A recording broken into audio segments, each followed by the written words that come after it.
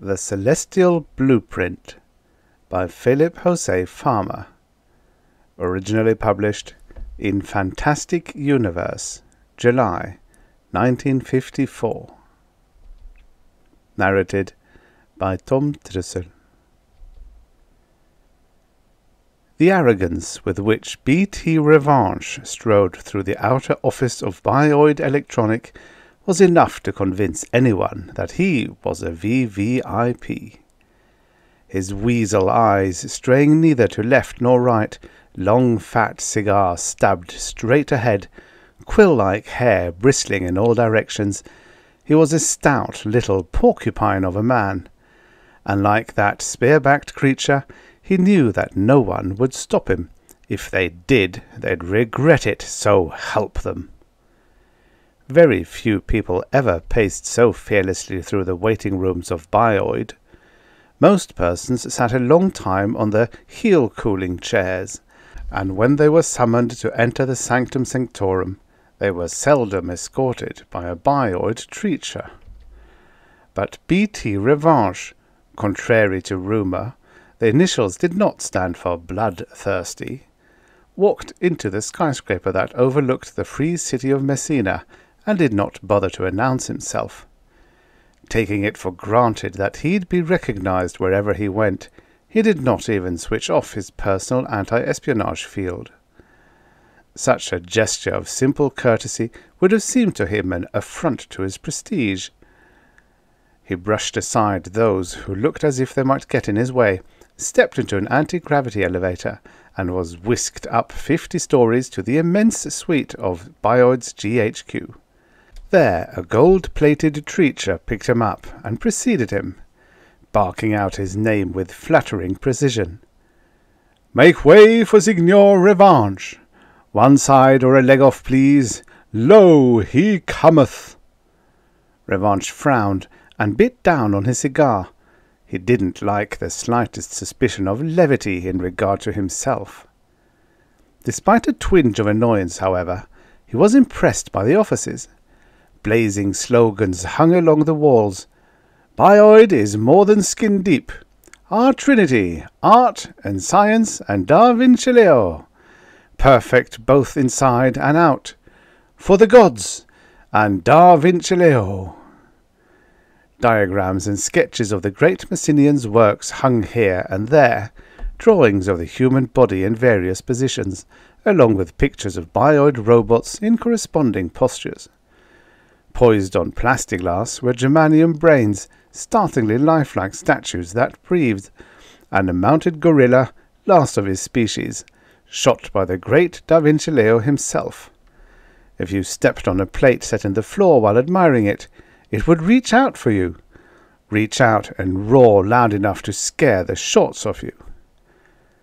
B.T. Revanche paused for an instant before one of the statues, and manipulated a dial at its base. It was that of an attractive woman, clothed in a simple tunic of green-gold gauze, her limbs gazelle slender in the glare. "Speak to me, baby," he said, rather coarsely. The plastiskin woman spoke, her lips arching in a seductive smile. "Good afternoon, man of culture. I am not alive, but there is grace and beauty in all of Vinceleo's creations. And when you look at them, you forget that you have come here to pass an idle hour. The veils of the artificial are stripped away, and for a moment you gaze upon beauty naked and unadorned. Would you not like to take me into your arms?" "I sure would, baby," Revanche whispered. He knew, of course, that the statue could not hear him, but by timing his questions to correspond with its disc-recorded utterances, an illusion of conversation could be maintained. To imagine even for a brief instant that he could bend so lovely a creature to his will brought out all of the latent sadism in his nature. "I'm not interested in you as a work of art, baby," he said. "I guess you know that." "Pass on, man of culture," the statue said. "You linger too long here. If you look about you, you will find others more beautiful than I." Abruptly the illusion snapped. Scowling, Feeling outrageously cheated, Revanche swung about and resumed his arrogant stride. There were many viv oil paintings of scenes that gave the illusion, if you looked at them obliquely, of leaves fluttering, birds flying, women walking, and water flowing. All were signed with the name of the famed poet, scientist, financier, engineer, architect, painter, sculptor, cyberneticist, and lover of the Second Italian Renaissance, Benangelo Michelado da Vincelleo. There was only one man on earth who was more widely known, more powerful.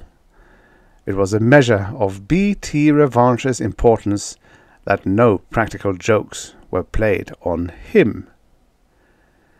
Da Vincelleo was famous for his complicated, Rube Goldbergish and sometimes morbid sense of humour. Visitors had to have strong nerves if they cared to see him, and survive. It was not unusual for trapdoors to open beneath their feet and drop them, kicking and screaming, down a 2-story shaft before they were eased by anti-grav to a slow stop, or for a visitor to find the doorknob for the master's office had turned into a shriveled plastic head, or to step into what he thought was the office and find himself neck-deep in water or some less acceptable fluid. If the enraged victim stalked off, Da Vincelleo howled with glee, and if a lawsuit followed, he had ways of scaring the unhappy wretch into withdrawing it. The office help, including the 30 vice-presidents, earned big salaries largely because they boasted iron nerves and ulcer-resistant stomachs. After their initiation into Da Vinceleo's extraordinary humour, many of them became quite sedate about the embarrassing noises and odours they seemingly made when they sat down on their chairs. They even regarded with the classic calm of the clam's eye the light bulbs that exploded and flew apart, the mechanical mice, the cockroaches that jumped out of open drawers, and the water faucets that straightened out and squirted them in the face. The few who couldn't take it ceased drawing fabulous salaries and retired to rest homes. As it was, none of these disturbing things interfered with Revanche's progress. He didn't even pause on entering the sanctum sanctorum itself. 2. Da Vincelleo was sitting behind a large desk with a Cellini exquisite reading lamp at his elbow. He was clad only in a pair of businessman's electric blue shorts and a scarlet beret. His forehead was lofty and square, a beautifully sculptured Greek temple dedicated to thought, but the face that hung beneath was a fox's, and the eyes were twin furnaces, red-rimmed and smouldering. Sometimes beauty burned phoenix-like in them, more often dollar bills. Da Vincelleo barely had time to swing the tape-thrower back into its cabinet. He had just finished reviewing a case history of Revanche's life. His agents had done a superb job on Revanche. He knew more about the great financier than the complex man himself, for included in the report were the opinions of 10 top-flight psychiatrists. Despite the fact that each of the reports was contradictory, the master of Bioid felt he had an excellent look-see into his rival's psyche. The Messinian had painstakingly studied Revanche's psych index as a child. He knew that the formative years counted most, for the child was father to the man. Understanding what kind of youngster Revanche had been gave him an advantage from the start. Therefore, when the magnate bounced bristling into his office, he remained seated, sure that he had the upper hand. B.T. faced him for a moment without greeting him, giving him the famous once-over, the scanning that had made strong men shake. His eyes were as hard as a bioid's. His nose had been heavily powdered so that the tiny line which circled its tip would be concealed. The cleavage betrayed the artificiality of the tip, which was made of plastiskin. Revanche let his eyes crawl up and down his host like measuring worms. Then, abruptly, frankly, he came to the point of his visit. His request and the whirlwind fury with which he thrust it shook Vincelleo out of his sureness, brought him to his feet with a gasp. "Man," he muttered hoarsely, "what are you saying? That could only mean—" "Vincelleo," barked Revanche. "Vinceleo's genius in its full flowering." He coughed the words out of the side of his mouth without removing his cigar. "My agents report you're hard as Eternaloy," he went on, without giving the other a chance to reply. "They say you have the artistic genius of Buonarroti, the ruthless ambition of a Borgia, and the depraved humour of a Caligula." The Messenian did not flinch. He looked pleased, as well he might, for Revanche meant the epithets as compliments. "You'll stop at nothing to get what you want," the financier emphasized. "It was your remorseless drive and executive ability that made you build Bioid with only a servo shoe shiner as a start. And you know as well as I do that you stole the money to buy the servo from your blind and penniless mother." Vincelleo blinked. He had thought no one had known about that. But after all, what did he care? His mother had been paid back. He had buried her in a beautifully designed gold coffin. "My psychologists say one of your ambitions is to become the richest, most powerful man in the system. Unfortunately, I'm in your way. Well, if you'll do as I ask, I'm prepared to turn over my entire holdings to you." Vinceleo's rusty brown eyes flaked with red desire. "How could I?" he countered. "If I tried it, I'd have to get out of this system. Every free city, every planet would band together to attack me. The universe would howl for my blood. What's wrong with you, Revanche, that you can't see that? Are you seriously trying to get me killed? Or is it your contempt for the creative intellect which prevents you from realizing how the dogs would howl?" "Let them howl," Revanche countered. "I'll sign over my entire fortune to you. I'll make you president and owner of my company. We'll draw up a contract which will make me head of Bioid. That way, I'll bear all the responsibility. All, do you hear? You'll actually be directing operations, but you'll be legally blameless. Do you understand? Immediately after the job is finished, Bioid reverts to you." "And you, Revanche, what are you going to do?" "As soon as my revenge is satisfied, I'll take my yacht to the newly discovered planet of Alpha Draconis. I'll be beyond extradition there. I'll start business all over again. It's a raw planet that offers a challenge to me this tame system has lost." "Well, I don't know. I'll need time to think." Revanche growled, then barked. "My agents say you're famous for making electronic fast decisions. Tell me right now, or I go to your competitor." "Think, man," he went on quickly. "You're an engineer and an artist. It will be the culmination, the masterpiece of your career. Historically speaking, Buonarroti or Nero won't be able to hold a candle to you, and you'll also be the richest man under the sun." Vinceleo's eyes swiveled back and forth. Revanche could see the tubes glowing, the switches click-clacking on the tremendous grey board inside that Greek temple of a forehead. But, he reflected, somewhat hypocritically, it was a temple that needed a whip to drive out the money changers. The Messenian made up his mind suddenly. "Done. I'll get my lawyers, and we'll make the transfer at once. I'll conduct operations sub rosa. That's best."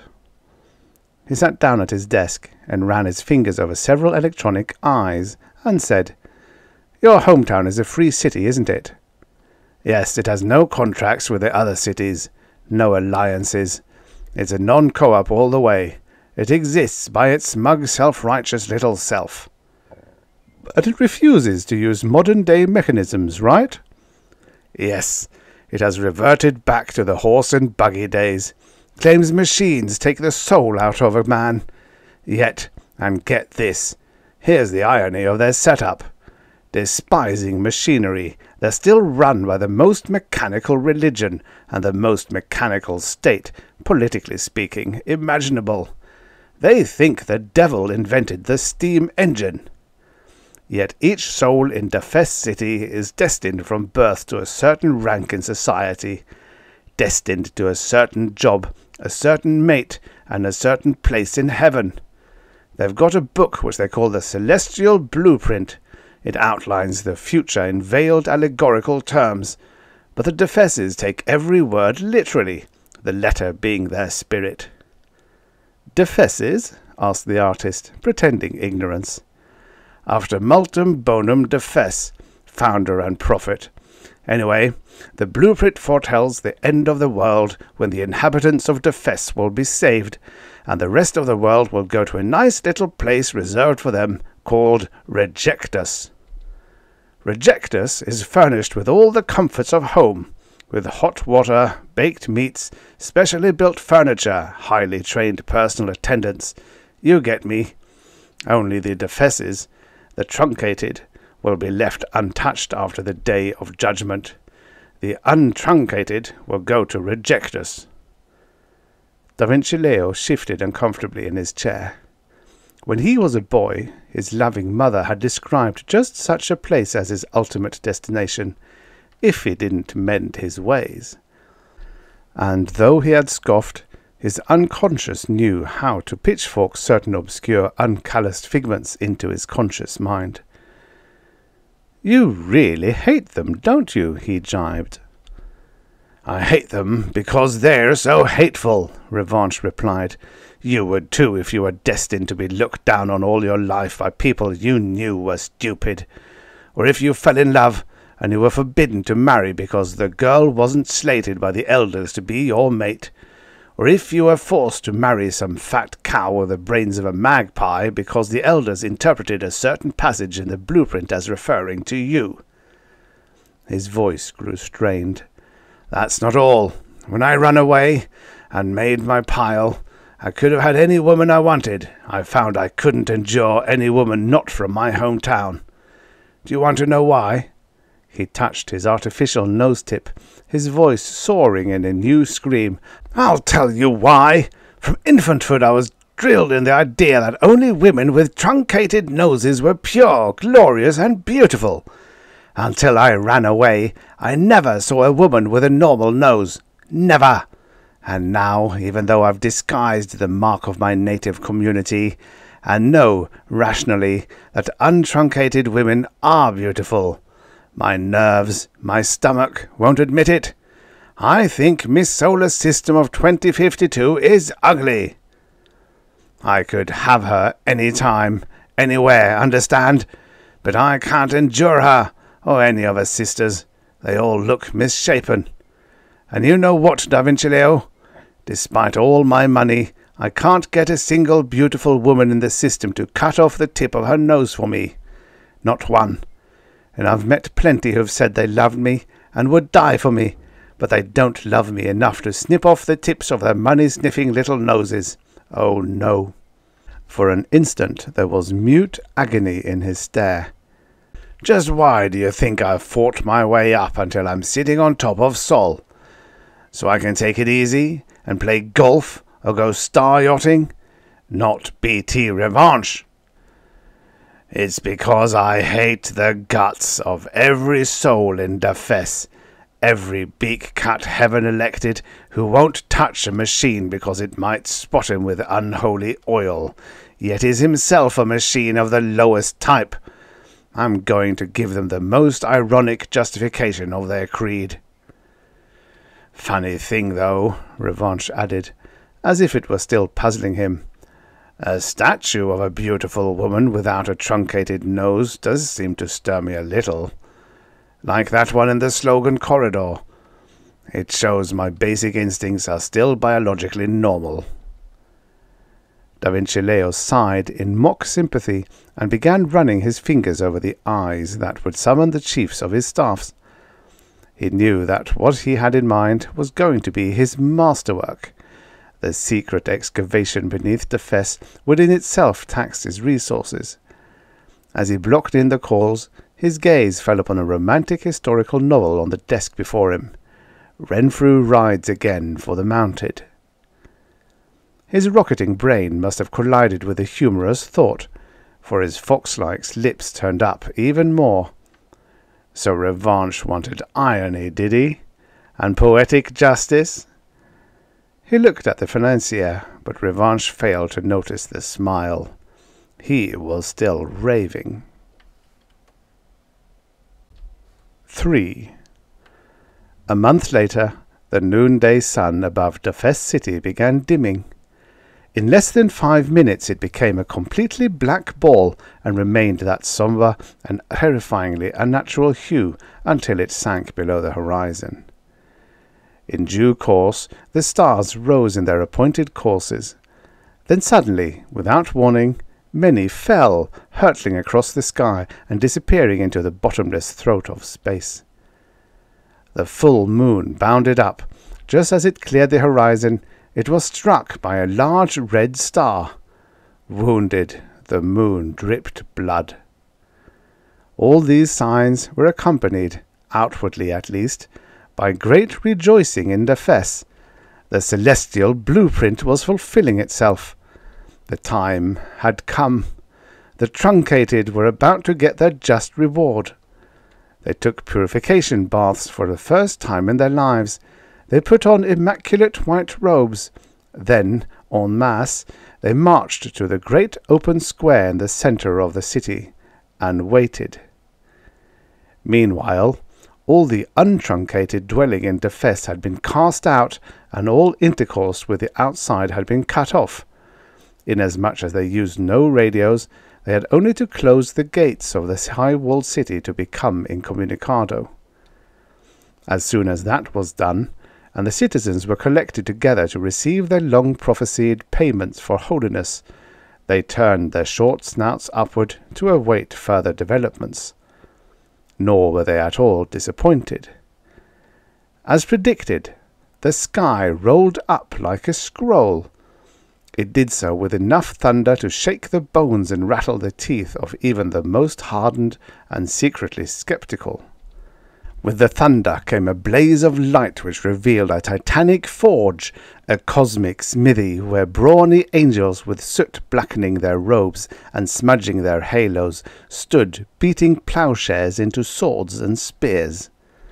Flame leaped, bellows pumped by a cherubic host wheezed like asthmatic Prometheuses. Hammers as large as hills clanged on white-hot weapon-heads the size of skyscrapers held on anvils large as mountains. Fire and smoke puffed out in great cloud that threatened to envelop the city, and a clamour beat upon their ears and bounced from the heavens to the ground and back again. Then the sky snapped shut. It clicked like a camera eye, and the tremendous vision was gone. But the assembled truncated were transported with joy.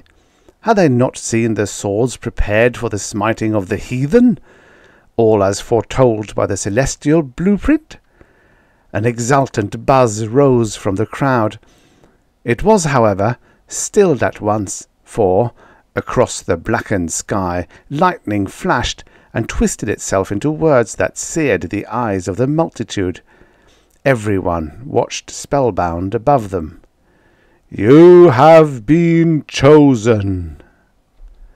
A vast murmur of pleasure ascended from the crowd. Many of them, it might have been noticed, looked relieved. They wiped sweat off their brows and glanced furtively at their companions to see if they had noticed the doubt on their faces.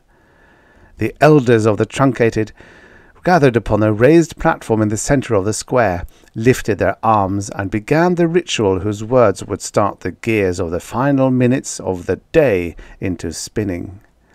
As blueprinted, the sky paled and became its normal afternoon azure. The citizens stood hushed, gazing expectantly upwards. After a tense 2 minutes, the sky suddenly turned black again.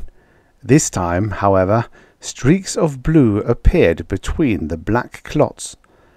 In a moment, it was seen that the sable hue had been caused by a host of figures, so many they had almost blotted out the blue.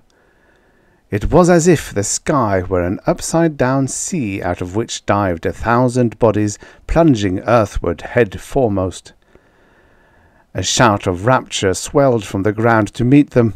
The dead truncated were descending from heaven to crown the faithful living. But there was one man who did not scream with joy. He was B.T. Revanche, clad in a white robe and showing a nose from which the plastiflesh had been removed. He was there because he had insisted to Vincelleo that he could not get his money's worth unless he actually participated. "You can't taste blood over a TV set," he had growled. So it was that he was the only one of the throng who did not, at the next moment, fall silent in an amazed numbness. For the falling figures did not carry laurels with which to crown the faithful on the ground. Far from it. They held swords before them, long and broad two-edged blades that flashed ominously in the bright sunlight. A scream of mingled outrage and terror tore the air into tatters. Something was wrong. Somebody had thrown a monkey wrench into the celestial gears. The blueprint had said nothing about this. The figures swelled in size as they came closer. They slowed their headlong rush, uprighted themselves, and floated feet first to earth. There they paused a minute, glaring about, until the entire army had descended. The multitude looked at the swordsmen, who were close enough to be discerned in detail. They breathed out one marvelling and shocked syllable. X. Yes, each one of the thousands of descended beings was a replica of X, the entity known in other lands and other tongues by 1,000 other names. X was one of his signs, and it was the one chosen by the prophet Defes to designate the entity, because X was an unknown quantity to the pagans. It was X, so wrote the prophet, who had visited Defes in person and assured that man of wisdom that he alone was being given the monopoly of the sacred teachings. Nor did it matter to the prophet that hundreds of others had made prior claims. He, Defes, was sure that only his descendants were to be X's heirs on earth until such time as the entity returned. To prove it, they had marched into the wilderness and built this city, and had then written 1,000 books to bolster the tradition. "I will carry a sword," X had promised. The Defeses believed this, but they had been assured by their elders, who were skilled in reading between the lines, that the sword would be for the untruncated. The peace would be the truncated's. Now X, as foretold, had returned to their city. He brought a sword, and if he also carried peace with him, it was a peace that passed understanding. And his name, in this place and time, had suddenly become Legion. Each one of the horde was X, but such an X had never been dreamed of. He was 8 feet tall and made of eternaloy over which plastiskin had been stretched to simulate flesh. So clever was the craftsmanship that only one who knew beforehand, like Revanche, that the creature was begotten in a factory could have told that he was not a living X. The artistry extended to the magnificent body, which had broad shoulders that tapered to slim hips and long panther-muscled legs. The delicate feet were shod in brass, as the gods of old Egypt were reputed to be shod. 4. Revanche, who was seeing for the first time the Messenian's work, scrutinized with cynical elation the creature who had landed closest to him. Awed despite himself, he saw that a fast-whirling halo hovered perhaps a foot above the noble head. Every 5 seconds the luminous ring changed colour.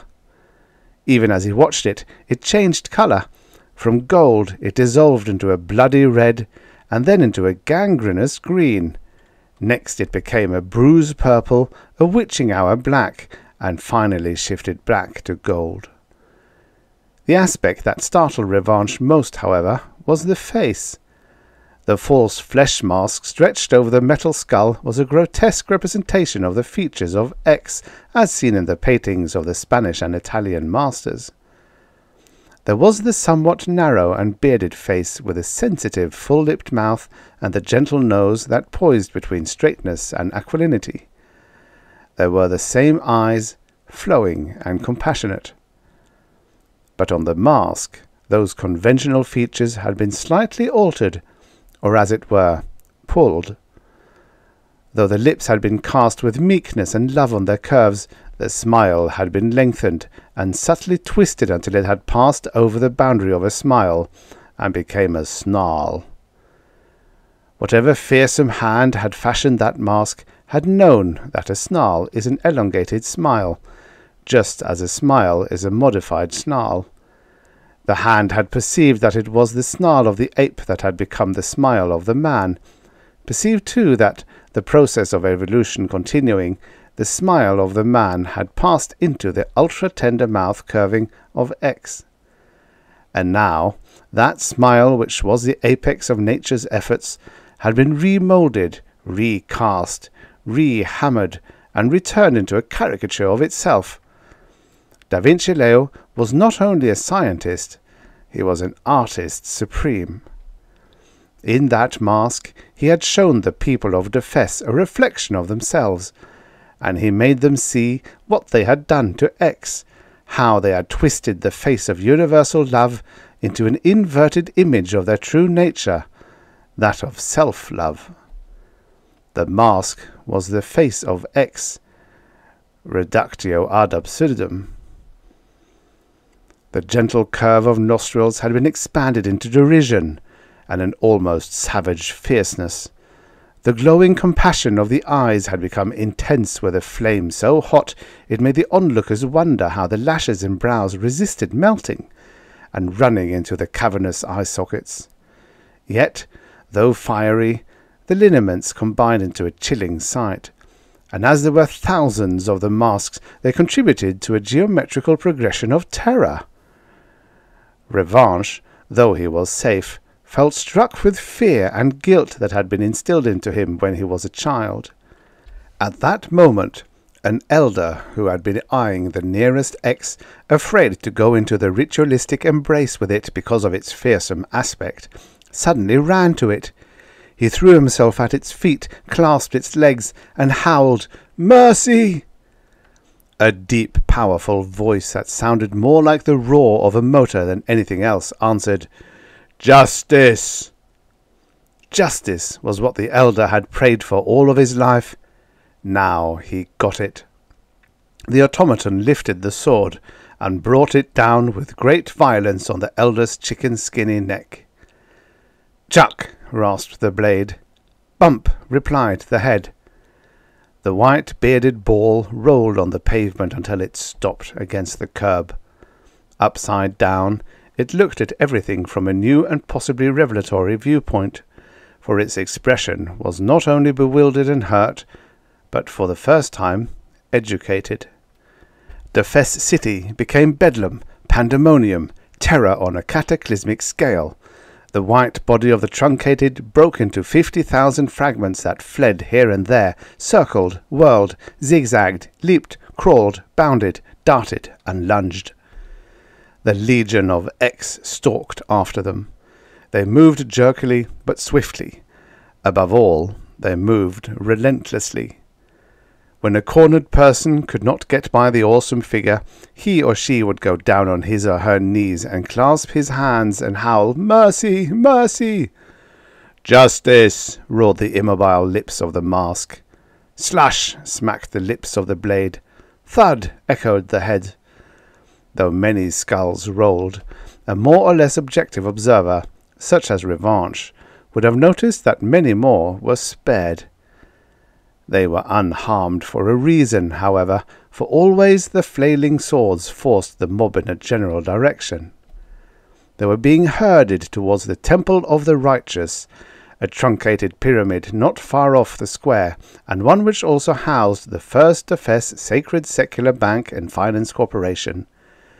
Peculiarly enough, The latter institution had grown to such proportions that it had crowded out the former and now occupied the centre of the building. The defences had accepted what seemed to them to be the will of X and had moved the holy section to one corner. Through the huge marble doors the multitude was forced. They had no place else to go, for wherever they turned, the blazing eye and the flashing sword headed them off. B.T. Revanche allowed himself to be borne along with the current. Once inside the pyramid, however, he separated himself from the crowd and ran down a side passage. The main body was being forced into the open door of the vault. He did not wish to go with them. He had persuaded Vincelleo to prepare a private entrance for him. He ran with all the speed his short legs could muster, puffing hard. When he rounded a corner, he stopped short.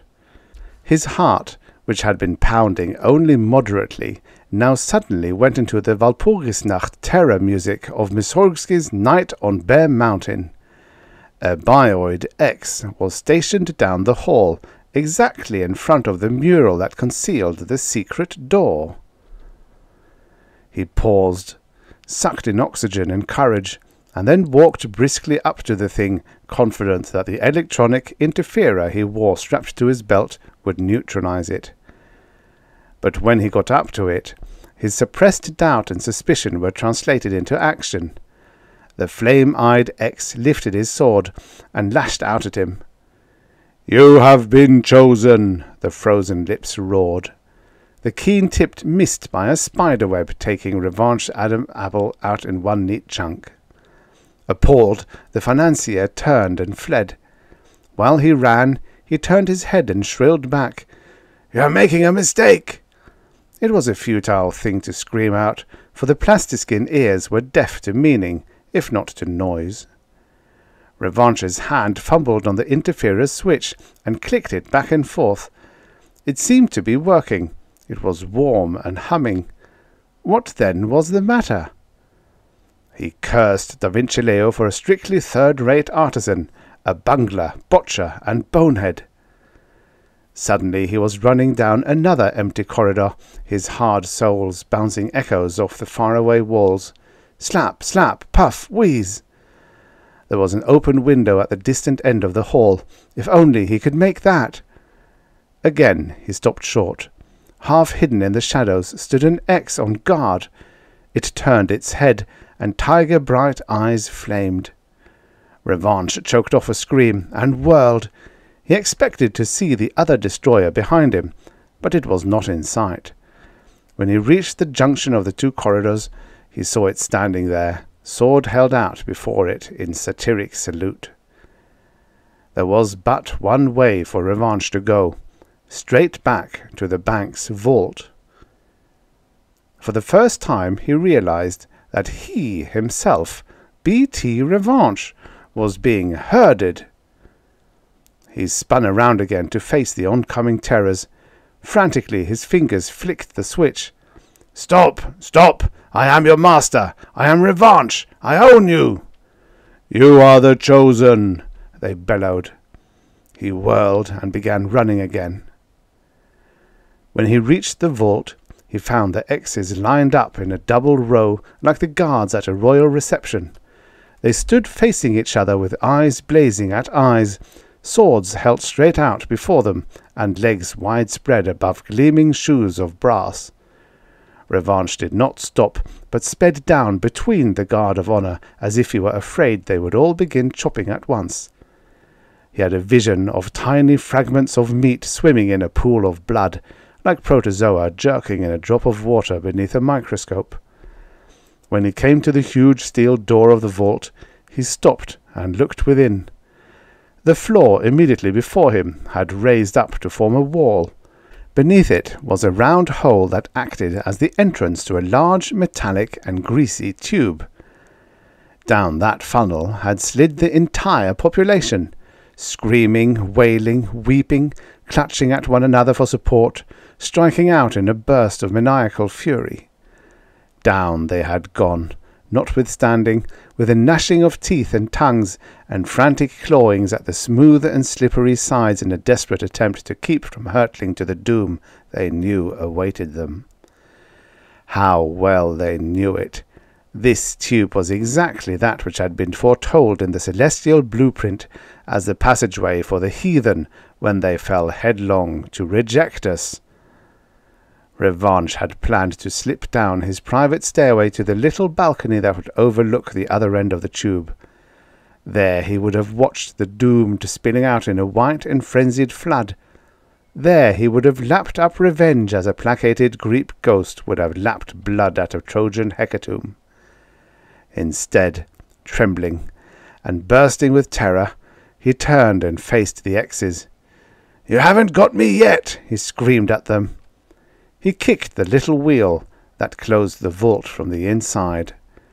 Once the 200-ton door clanged shut, it could not be opened as long as the inside wheel remained locked in place. It was an anti-robbery device that he was well aware of, having in his youth once planned to plunder the bank in order to get a start in business. The huge door swung shut swiftly. Revanche shook his fist at the onrushing horde, then jerked around and leaped into the tube. The thunder of brass shoes filled the vault walls. Just before he slid out of view, Revanche twisted his head for one last look. A bioid was leaping through the air in a desperate endeavour to sacrifice itself by stopping the door with its hard and almost indestructible eternaloid body. The financier did not see whether or not the bioid made it, for he dropped abruptly into the blackness. 5. Normally, he would have shot down the smooth funnel, inclined at 35 degrees, at a terrific speed, but he had not become the most resourceful financier of the solar system for nothing. No wizard in an emergency, he yet liked to be prepared. So it was that he flicked the switch of the anti-grav unit around his waist and quickly slowed to a half-speed. He had wanted to wear a full-power machine, but it would have been too bulky to conceal beneath the loose folds of his garments. He had to be content with a moderate rate of descent. After 20 seconds of sliding, he slipped out of the mouth of the funnel. It was as he had hoped. His checked speed enabled him to drop onto a granite ledge beneath the opening. Even so, he fell close to the very edge. A little more velocity, and he would have gone completely over. Shuddering, he clutched the rim of rock until he regained some of his composure. After a while, he inched forward until his head hung over the lip of the precipice, and he could gaze downward into the abyss.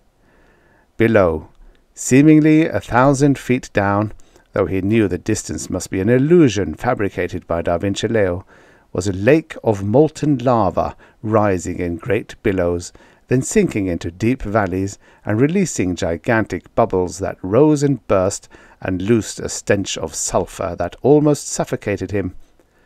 Smoke spiraled up past his head and collected against the roof far above. The heat that ascended was strong enough to crisp his face if he had looked long into it. Nowhere was there a sign of the Fess's inhabitants. All had been dissolved in the roaring sea of lava, in the hell that had been prophesied for all their enemies. Quailing, Revanche looked to left and right along the narrow ledge for an avenue of escape. There was none. Both ends tapered off into the rock. Straight across, perhaps 100 feet away, was a balcony from which he had hoped to see the show.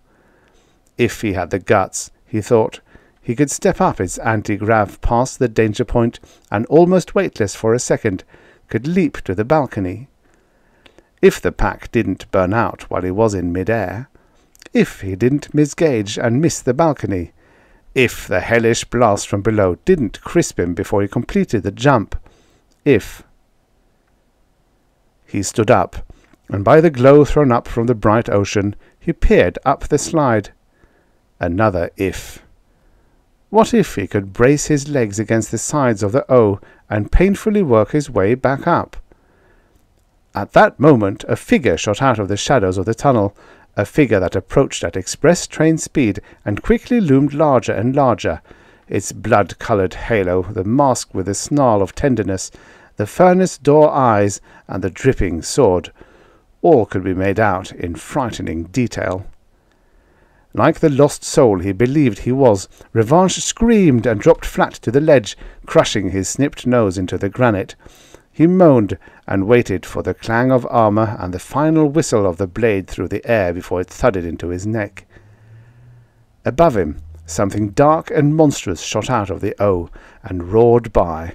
Whoosh! It missed the ledge by many feet and fell into the lava ocean. A train of shadows flickered over Revanche. The air was disturbed by the constant passage of flying elephantine bodies. Whoosh! Whoosh! Whoosh! One by one, like living shells exploded out of a circus cannon, they projectiled over their intended prey. By the thousands they meteored over him, eyeballs matching the glare of the lava below, swords automatically slashing out even as they spun and turned over and over, and splashed into the liquid rock. Whish, brr, whoosh, splash! Suddenly, silence. Slowly Revanche rose. He could not believe it. He looked over the ledge, only the bare and boiling sea. He turned and glanced up the tube. Silence and shadows, and the gleaming greasy symbol for 0. Understanding melted the glacier on his brain. He broke into a wild dance, wept tears for gladness, whistled 3 times, and shouted, "I've won! Revanche has won! And I've beat them!" Clippity-clop, clippity-clop. The unbelievable ring of iron horseshoes jumped out of the tube's mouth. Revanche froze in a pirouette, stood poised, then seemed to collapse into a strange loose creature that shambled over to the funnel and leaned backward to look up, like a dazed and stiff-necked Neanderthal. The liquid film of joy glazed over his mind again, grew white and cold and lumpy. A mount and its rider were coming out of the darkness and into the brimstone glare. The horse was a nightmare black, its eyeballs burning tiger yellow bright. It stretched back cruel and foaming lips and revealed teeth sharp enough to rend him. A ghost horse, it cried for blood while its magnetic shoes clung briefly to the metal floor before lifting again. Clippity-clop rang its hooves. Then it stopped and hung its head down over the tube's lip and fixed Revanche with one demon's eye while its rider dismounted. It remained in that attitude and did not move even when its master dropped gently onto the ledge to face Revanche. The financier felt his bulging eyes threaten to leave his head, like balloons tugging at their moorings. His eyes understood before his brain did. They took in a face that was a compound of 2 persons, a masterly paradox of features and traits, compassionate and merciless, sensitive and coarse, loving and hating. It was a hybrid of X and of himself. It was not that contradictory face that told him so much, that explained why his interferer had failed to work, or even why he had been herded and was now facing this fantastic and vengeful creation. It was something else that told him that not only Defes City, but he, Revanche, had been the victim of a Caligulan sense of humour, the butt of the most colossal practical joke the Messinian had ever played. That something else he had been too shocked to think about. Why had the bioids, who carried full-power antigravs within their bodies, fallen over the ledge? It was because Vincelleo had deliberately destroyed them to raise his hopes, and then had brought out this thing, this joke. Not satisfied to make Revanche squirm, he had wanted him to sweat blood. The creature that was drawing a sabre from its scabbard was dressed in a uniform now long dead, but easily recognizable because it had been resurrected recently in many of the romantic historical novels that enjoyed a solar-wide vogue. It wore the rugged active service boots, the dun-coloured trousers, and the stiff abbreviated jacket of a 20th century foot soldier of officer caste. It was singing softly from a rigid mouth. "Death to the enemy!" It was plain whom the enemy was to be. Revanche fell to his knees. "Mercy!" Its sabre lifted. The immobile lips roared. "Justice!" Epilogue. Vincelleo, hovering far above the Fess in a spaceship, watched the final scene upon the TV screen before him. Then, sighing because it hurt him to destroy his greatest work of art, he pressed a red button, and he saw the city of the Fess disappear in the old and familiar, but still terrible, mushroom. "That fool, Revanche," he said. "Did he really think I'd massacre an entire city and take 1,000,000 to 1 chance of escaping retribution from the solar police?" He did not think of his being punished for such a deed as being justice. Anything he did was right. Retaliation from others would have been vengeance, not justice. He sighed again. The project, the Fess, had been enormous. But the worst problem had been the Fess's citizens themselves. Even while an exact replica of the city was being constructed in a Canadian wilderness, far from the real the Fess, his staff was tackling the necessary research, of which the hardest part had been both historical and technological. 1.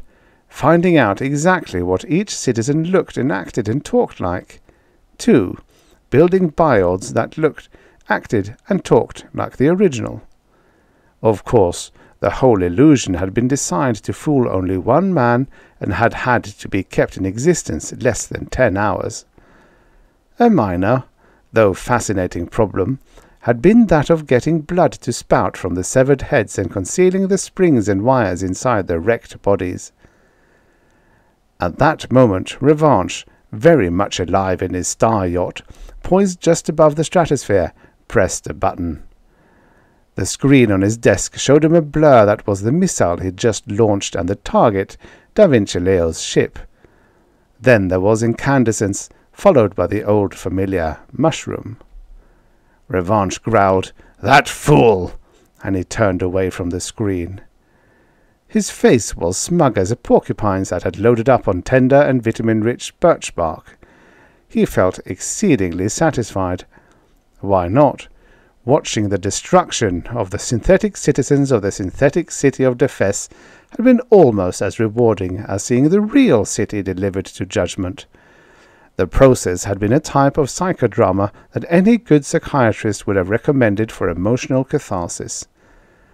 For the financier trusted no man, and though Vincelleo had thought his double-crossing project was a secret, he could not hide it from the richest and most inquisitive human in the system. Nor had he guessed that Revanche would then employ Bioid's competitor to fashion an electronic proxy of himself. Revanche had suffered, long distance, as his plastiskin counterpart had seemed to suffer.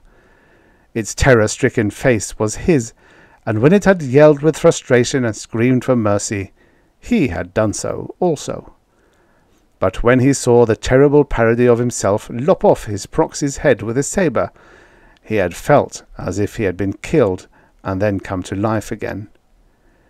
He'd been seized with the laughter that forced him to grip his chair to keep from falling to the floor, and now, very much calmed, and smoking a new cigar, he felt wonderful about his mock-up's death. He no longer had a barely suppressed fear of being hurled by his deity into the molten ocean of rejectors. It was as if he had paid for his own sins through the mechanical scapegoat, and now could live on with an untroubled conscience. He took the cigar from his mouth and chortled, and a third mushroom suddenly sprouted. Revanche and his star yacht went back to the elements with its white heart far hotter than the flames of rejectors. Vincelleo had been a thorough man, as suspicious as Revanche himself. Shortly after he had made his deal with the financier, he had had a machine built which keyed into the personal pattern of his kappa brainwaves. If that pattern disappeared, quit radiating, a circuit was activated which sent a bloodhound missile soaring up into the air from a buried pit in the city of Messina, a missile whose electromagnetic nose sniffed for the scent of Revanche's kappa brainwaves, and would not stop until it homed in on its target. Thus, if the financier had paused long enough to light up his cigar before pressing the button that disposed of his enemy, he would have finished smoking it, and many more after it. For Vincelleo had been convinced that Revanche had perished with the false city of Defes, and he was just reaching out to flick the bloodhound's deactivation stud when Revanche's missile interrupted him forever. The End. Subscribe for your daily stories of futures past, and comment below